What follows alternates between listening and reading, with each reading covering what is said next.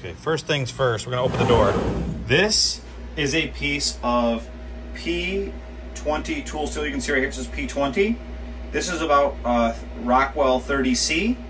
This is what we use. It's not incredibly difficult to machine, but it can be welded. It polishes up really nice. It just makes for a nice, material to create a mold cavity, whether you're making a rubber or a plastic molded product.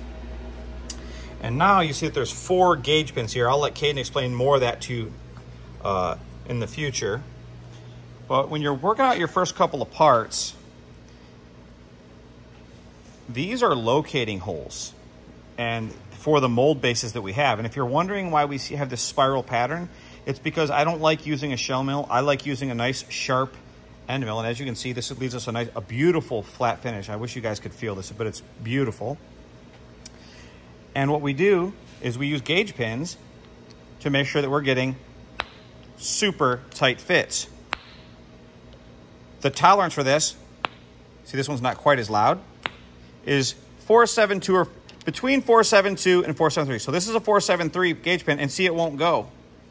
And so on this one, at my request, I asked Caden to run the cutter comp just a little looser.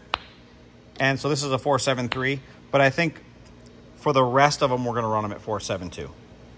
And I'll explain to you guys why I wanted this one at 473 a little bit later on in the future, but just suffice to say, all future pieces that we run are gonna be done at 472.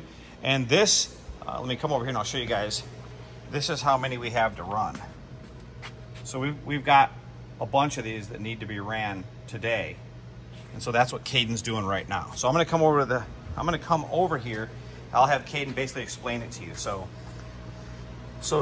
explain the ops, Caden.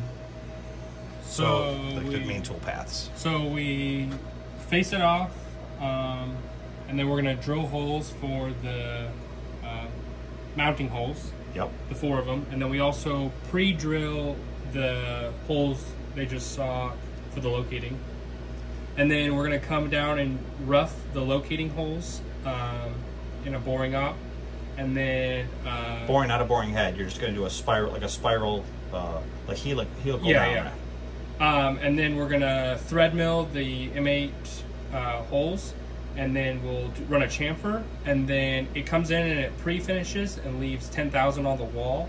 And I use these gauge pins right here to explain the process, because I think it's super important. So the nominal size that we're shooting for is 472. That's right. And you've got it in cam as leaving 5,000 stock to leave on the wall, which means that's 10 thousandths on the diameter. Correct. So you're looking on your pre-finished tool path for what diameter? I'm looking for 462.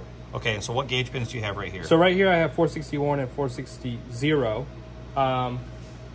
And so I'll check them with these, and if it is off, I can get the 462, but on the last one it was smaller than 462. So yeah, and so once you measure your accurate size on your pre-finished cut, I can then take the difference of what I should have and what I actually have and come over here to tool wear set, and I can put in for my tool 7, I can put in my wear for the radius. And then when you take your final pass, I should be right on size. But that's that. And so Caden's over here banging out the bases for all these mold cavities one step at a time. And they're turning out great. The chamfer looks good. The thread mill is fitting great. And yeah, rocking and rolling. Thought you guys might get a kick out of seeing what we do day to day. These will then go from here. They'll go into a fixture, and they'll either go into the VM2, or they'll go in, still all the lighting and stuff, or they'll go into the Akuma, where the actual cavity shapes are cut into them. And then from there, they'll go to polish, and then they'll go to EDM, and then they go into production for whichever product they were meant for. Hope you guys enjoyed watching this video just as much as we enjoyed making it, and let's get back to work.